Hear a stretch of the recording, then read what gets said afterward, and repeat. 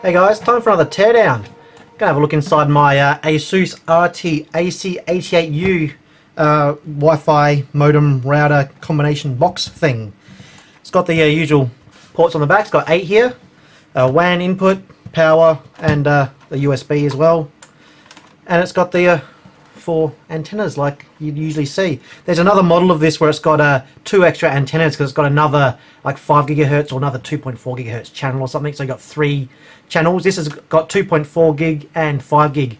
The other one's got an extra channel on one of those frequencies, but it's only got 4 ports because it does away with 4 of the ports.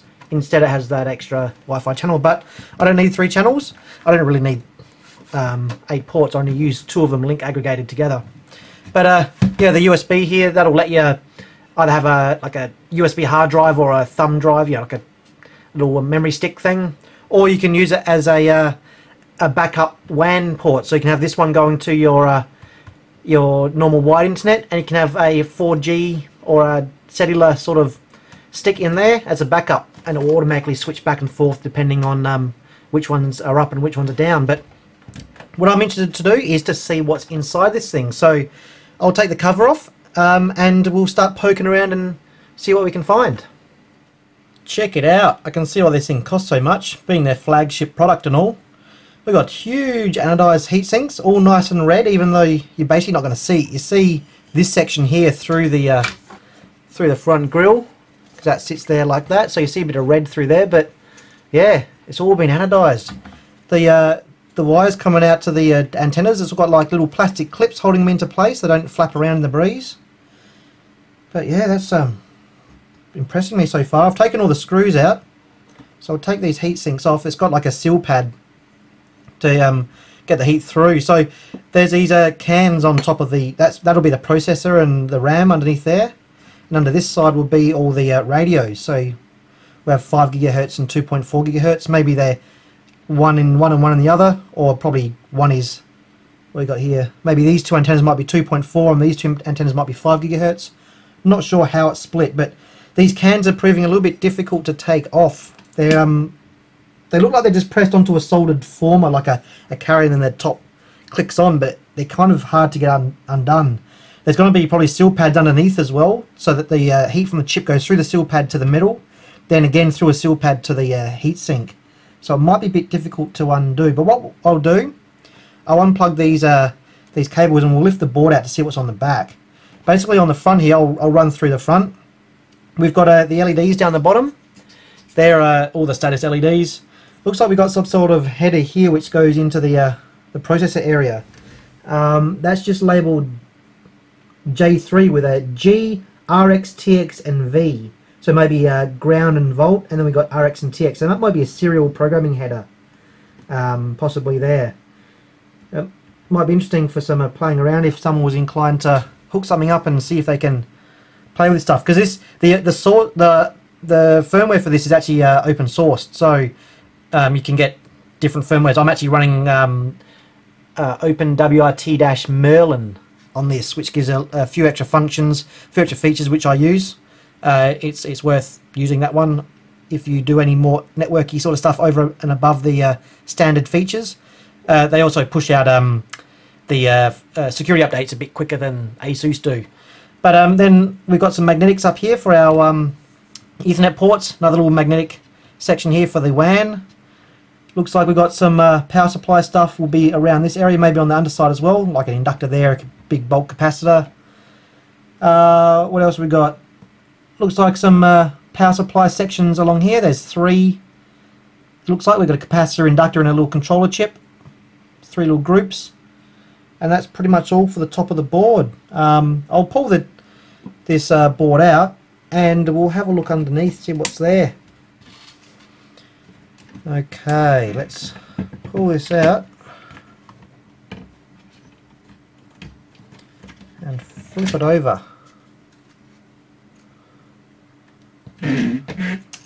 So we've got another can on the back, and looks like we've got a chip here. Well, this may be the CPU and a RAM chip there, or the flash chip. And then we've got this. What's that doing there? Looks like some sort of strength or maybe a shield or a spreader, heat spreader or something. Because that's got a few screws. 1, 2, 3. 1, 2, 3, 4, which are holding this plate. That's actually aluminium. It's an aluminium plate. Maybe combined shielding and heat spreading. So let's have a bit of a closer look at what these are going on here. Well, of course, this one here, that's not a processor. That's the 4+1 gigabit Ethernet switch for the 4 ports here. Then there's another 4 ports, and that must go somewhere on the other side under the can or something. That's just an RTL8365MB 4+1 gigabit Ethernet switch. You can see all of these little group of capacitors down here, these tiny little capacitors. On the other side of that, that's where the main processor will be, like an ARM processor or something. They're all the decoupling caps, and that's where all the, you can see all the traces coming in. That's, like I said, the flash RAM. I'm not going to bother lifting up that that sticker there, but it's going to be like a maybe 8 meg, 16 meg, something. Just the flash memory. And there's a few other power supplies around the place. All these inductors, 1, 2, 3, 4, 5, 6. They'll be doing the various voltages for the different things. And this plate here, I actually unscrewed it, and it turns out it seems like it's a heat spreader or a heat sink. It's got the thermal pad there, and this big exposed copper ground plane there. And it just screws down, so it must be just absorbing some of the heat and sinking it out somehow. Maybe just expelling the heat through the vents in the back of the case. And there's another case here with some capacitor sticking through, and there'll be something going on underneath there, maybe power supply stuff. So I'll have a poke at these cans. I'm not going to try too hard. I don't want to damage this thing because the internet is very precious to me, and this thing was expensive. So yeah, I'll have a bit of a poke, see if we can see inside, but if not, we might have a bit of a guess at what else we can find. Good news, everyone! We got in. I left one of the caps on the other side because I didn't want to push my luck too much, but this is the back side. We'll look at the boring side first. Pull this cap off, and it's just got 2 power supplies. That's what these 2 capacitors are for. There's also 2 inductors and 2 little control chips. That's just for various voltages that are needed. But the reason they put this cap on is for shielding, because if you have a circuit that's going to be radiating and you cap the top, shield the top, it can still radiate it out the back. So they've put this cap on to stop that, and that, along with this big copper plane and the this heat sink, which will be acting as a shield, that's going to be stopping any radiation coming out the back. So if you flip it over, and I'll explain why they've done this on the back in just a sec when I flip it over, you'll see I've got the 2 caps off here. Now, the reason for this is these little 4 sections here, and there's going to be another 4 in there, they're all the Wi-Fi amplifiers, this part here. They're going to be producing a bit of heat because they're amplifiers. That's just what happens.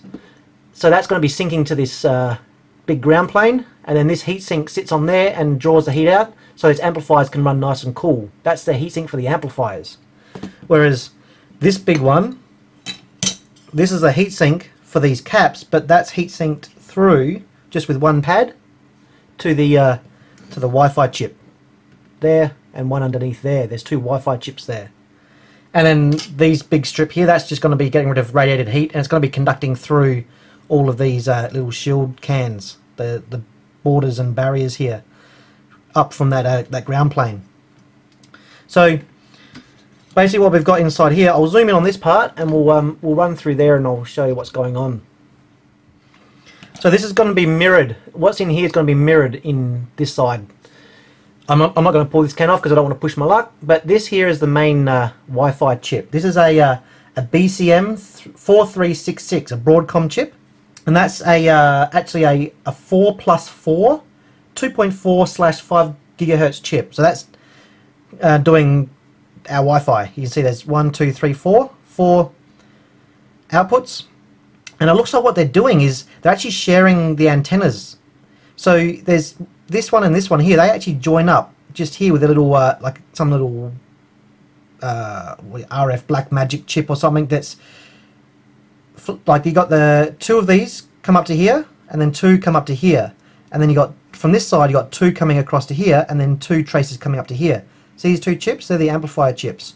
So this is feeding in to this side and then into this side.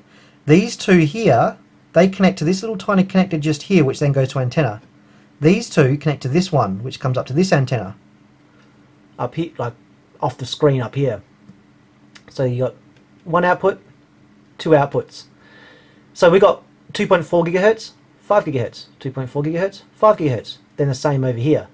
I'm pretty sure that's what's happening. I don't have scopes and stuff to analyze all this stuff, but that looks like to me the most logical thing, because the chips are slightly different in each can. So you got a small chip here and a larger chip here. So you got 2.4 and 5 gigahertz amplifiers, 2.4 and 5 gigahertz amplifiers, so on and so forth, and then across to the other side over inside here. So that way we've got our 4 channels from this chip, and then under this can we've got 4 channels from that chip, all balancing out and all working together. So that's yeah, pretty nice. You can see these traces here, the RF traces, are all nice and curved. The reason they do that is if you put sharp corners, it's going to radiate energy from those sharp points. By having the nice curved traces, there's no wasted energy, or very little wasted energy from any the lack of any points to radiate from. So that's going to ensure that all of energy gets into those amplified chips, and then also nice smooth traces up to the connectors, and that way we're going to get as much energy out through the antennas where we want it. Alright, so I'll slide this across and we'll have a look at the main CPU. That's in here. I'll zoom in a little bit more. And this also is a Broadcom chip. So this is our main CPU, and then we got some RAM here. On the other side was the flash memory. That's like holding all of our BIOS settings, all of our configuration settings, all that sort of stuff. This is the actual RAM itself when it's actually running. This is a Broadcom chip. It's a BCM4709 plus a whole heap of other little qualifiers for the particular variant and particular, you know, style, whatever. But the base type is the 4709, and it's a comms processor with network acceleration hardware. And this is actually doing 4 of our Ethernet ports, which are up here. The 4 that this magnet is for, that's going straight to our CPU here. The other 4 here go to that chip on the underside, and then that will be feeding into here separately. So this chip, it's actually a 1 gigahertz ARM Cortex A9 dual core, and it has the 5 gigabit port. So that will be doing 4 Ethernet and then the 1 LAN. So that's basically what we got inside all of those cans. I'm going to try and put this thing back together and hopefully it works. But yeah, I will zoom out and give you one more quick overview, and then I'll shut this thing up. Okay, so you can see how it's all sitting there. Once again, CPU over here, a Wi-Fi underneath here and also under here, feeding through to our 4 antennas. These 4 ports are feeding straight into the CPU. These 4 here are going to that chip on the underside of the board, which is sitting around about here somewhere on the underside, and that will then feed into here like separately as a secondary sort of thing. This one here is our WAN port, of course, and that's going straight into this chip. And then it's just a whole heap of support circuitry, power supplies and filtering and all that sort of stuff. I also noticed that there's some little headers here. We got TRST, TDL, TDO, TMS and TCK for a group of 5 here, and then these ones here is 3.3 volts UART RX, UART TX and ground. So we've got some UART ports there, some other comms here. So looks like it's set up to be somewhat hackable, maybe, if anyone is inclined to do that. Anyone who is a lot smarter than me, that is. But yeah, so that's pretty much what we got inside our RT-AC88U Asus Gigabit dual band router. Alright guys, hope you found that interesting.